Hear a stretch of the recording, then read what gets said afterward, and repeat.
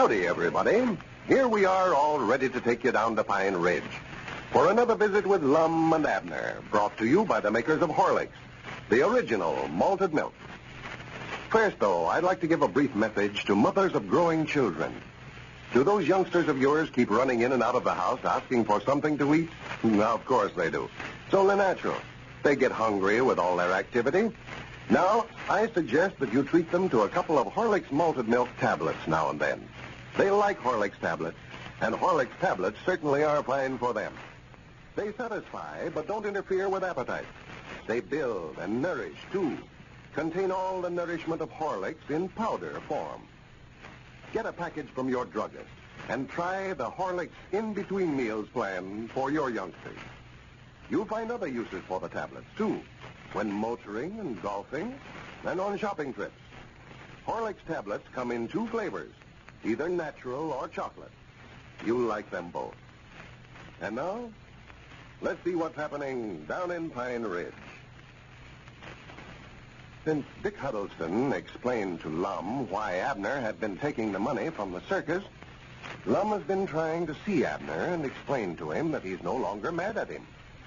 Abner hasn't forgotten the threats that Lum made last week about what he was going to do to him when they met, and has therefore been keeping his distance.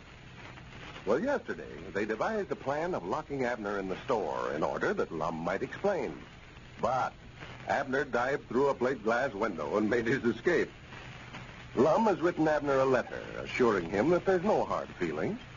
And as we look in on Pine Ridge today, we find Lum and Grandpappy Spears down at the Jot 'em Down store.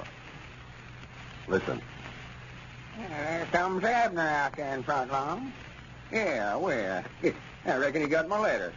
Yeah, I read him last night and told him I weren't mad no more. Told him I wanted to see him. And Granny's he's all bandaged up there. Yeah, I figured he must have got cut up some, diving through that plate glass window the way he done.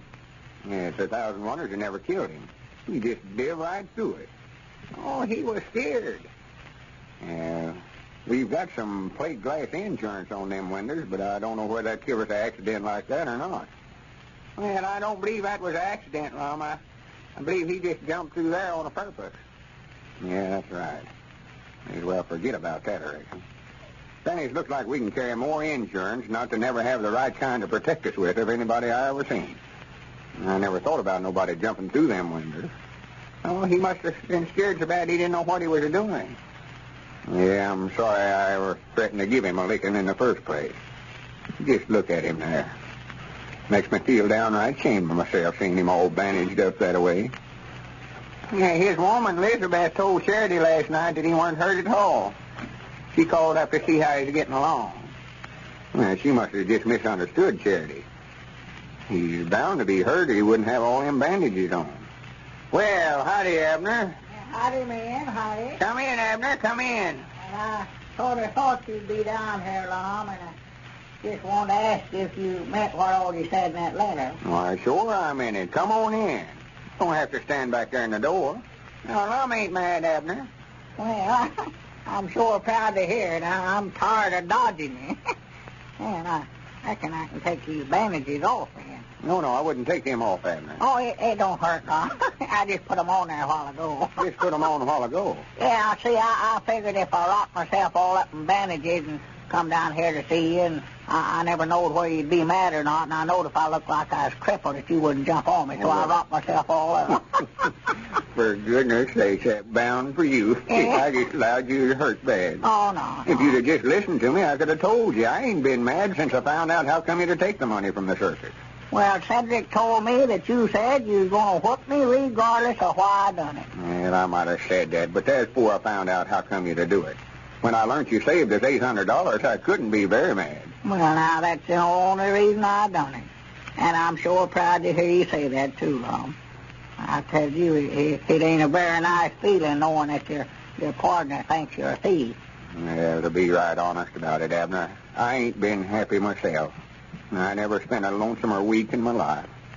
I want to apologize if there's anything I said I oughtn't to, and I want us to just shake hands and be friends.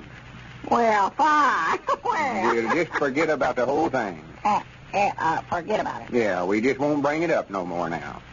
Well, I don't much want to plumb forget about it, Lum. You know, I want to make up and all that, but half of that money belongs to me, and I don't want to forget about that. Oh, yeah, sure, the money. Well, yeah, we'll divide that. I paid off all the bills, and according to my account, we've got $1,640 left. Well, Clear profits in the circus business. well, fine, good. Now, you fellas excuse me for butting in, but you've got business to talk over there, and I believe I'll take this order of groceries over to Sister Simpson before she calls up for it again. Now, just you'll stay here in the store, Lum, till I get back. Yeah, sure. Go ahead, Grandpap. I'll look after things. Yeah, what you going to do now, Lum? Just run the store here? Yeah, I reckon so. I don't know nothing else I could get into. Well, I don't either. I reckon I could just take my part of that money that we made and sort of retire myself, but I'd love to get into some kind of business if I could, or to study up something to do. Some kind of business? Yeah. I know if I stay up around the place there while Elizabeth will work me to death in the field there. Yeah. I'd rather get into some kind of a business where I won't have to work so hard if I could. Now, what you got in mind doing? Anything in particular? Well, no, I ain't made up my mind. I've been turning a bunch of things over in my head. Just seems like there's something wrong with everything I want to go into. Yeah. I thought some about putting in some kind of eating place here in Pine Ridge. Eating place? Yeah, you know, Elizabeth's got an awful reputation around the county here for her cooking, you know. Oh, yeah, Elizabeth's such a good board, I know that. Yeah, well, of course, it'd be a little bit hard on her. She's got her field work to do and all that, you know. And I first thought I'd put in one of them cafeterias, you know. That's what I had in mind to do, something a little different. Put in a what? One of them cafeterias. You know, like we seen over at Greenwood when we were at the circus. We ate there twice. Oh, cafeteria, yeah. Well, I don't know. I don't like them places to eat. Oh, it's awful handy now. Well, I know, but they charge me too much there on that. Charge you too much? Yeah. Well, I thought they had right reasonable price. Well, I didn't know, see, how they charged at first, and I went through there. I thought it sort of family style, and I loaded up that pan they give me, and Granny, there's $2.86 worth of stuff. Well, you never know they charged everything separate, huh? Why, no. I do know. And the next time I went through, after I found out what they done, why, I might not starve myself to death. Yeah, well, fellas got to watch that course. But me and Elizabeth got to talking it over, and we decided Sister Simpson got that boarding house of hers, and then Luke Spears and his woman got their place here, and we just decided we couldn't make no money out of it. Yeah, folks around here all eats at home anyway. Yeah, and then I decided to put in a picture show. Picture show? Now, in Pine Ridge? Yes, sir. I could sit and look at them all day. Yeah, and you'd more than likely be the only one sitting and looking, too. Well, I don't know, Tom. There'd be some other folks there, but, well, I never knowed nothing about how I go about getting them, and so I got to studying around, and I decided maybe it'd be better for me to put in a barber shop. Something I knowed something about. You don't know nothing about barbering? Well, no, I don't, but Elizabeth does. She cuts my hair all the time and does just as good a job as Mose Moose does. Oh, woman barber. Now, wouldn't that look funny? Elizabeth Peabody, barbarian and the shampooist. Well, it'd look all right if I could get her to do it, but she said she just set her foot down. She wouldn't budge. She never had time. She had to put in a crop, and she just never had time to do that. Folks ain't going to let her set no crop on their head and cut around the edge of it, no way. Well, no, I reckon not. And she stopped on the laundry business, too. I want to put in a laundry, but she said she just had all the washing she could tend to now. Why, of course she has. So I don't know what I can get into, Hardy. I sort of like to be a lawyer myself, sort of like to go into. Lawyer? Yeah, law business. You don't know nothing about the law business, Abner. Well, I don't have to. Don't have to? Well, I know I can buy some of them books, all them lawyer fellas. When you ask them something, they always got to look it up in the book. They don't know nothing themselves. Yeah, but you wouldn't even know where to look it up at. Well, I might not. No, I'd give up the law idea. Of course, this would be a good place to put in a garage here. If we had any cars here in Pine Ridge, just got them too. They don't stay broke much of the time. No, I don't believe there'd be much of a change there. So, but I wished I had me a railroad train. That's what I'd love to have. A railroad? Yes, sir, right from here to the county seat. Well, it'd be a good idea, but, oh, me, you ain't got enough money for that. Well, I've got over $800. Yeah, but a railroad outfit costs $2,000 or $3,000, Abner. It does? Why, of course it does. Well, I reckon I might as well forget that. I can't raise that much money. I talked to Dick Huddleston about putting in a post office, but he said he already had that, and the government wouldn't allow but one in the town, so I couldn't get that. Abner, how would you like to go back in the store business?